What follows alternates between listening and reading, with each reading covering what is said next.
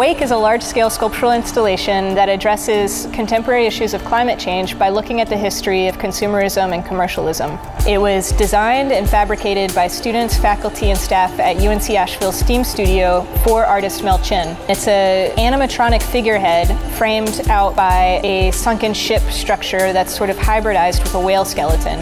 And we installed it in Times Square in July of 2018.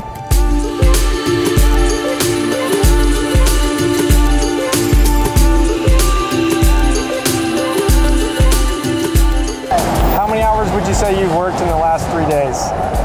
40 hours. 40 hours in 3 days? Yeah, we've worked about a year on this, and to see it actually up and pretty much working and almost done in Times Square made it all worth it.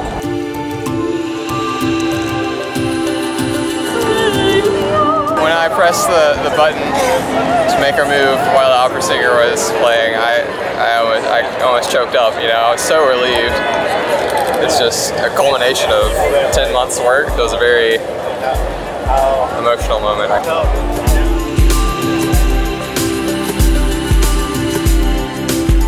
I've grown up with this idea that how great it is to be a rugged individual as an artist and not ask for any help at all.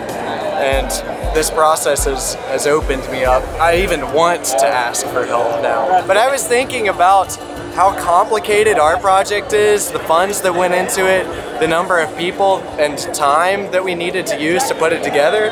And then I'm just looking around at normal-sized buildings and thinking skyscrapers are pretty insane. Like, now that I think about it, all the engineering that goes into it, and yeah, I'm blown away by it. I have a new reference for art that I didn't have before. Yeah. I really learned what art can do. I didn't know that art could be for something other than enjoyment. You know, I didn't know that it could be for a purpose, kind of. Because a lot of Mel's work, you know, speaks to something in the society that needs to be talked about. And, you know, I didn't know that art could do that. I'm starting up the mechatronics program in the fall. It's getting a little antsy to get started. So I've been kind of stopping in all the classrooms, seeing what's going on. I stopped in at STEAM and talked to Sarah, and I was almost immediately part of the team. The graduating class from the mechatronics program they're all super knowledgeable in their own special area they're focused on. I was lucky enough to get experience with each little part. That's what drew me to the project. It combines all of it together, the mechanical, electrical, and even computer science. It makes me more excited to get into it and learn more, and ideally I would like to do a project like this.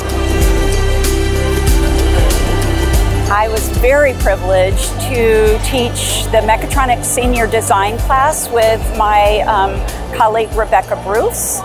And we worked on this project. Having the opportunity to work with my colleagues on something like this, a shared project between disciplines, and working with the students on a project of this scale and this importance, and under the direction of Mel Chin. We typically don't work under the direction of someone outside the university. So that made us equal team members in some respects with our students. I've taught senior design and senior projects in computer science for a really long time, but this was a project of a lifetime.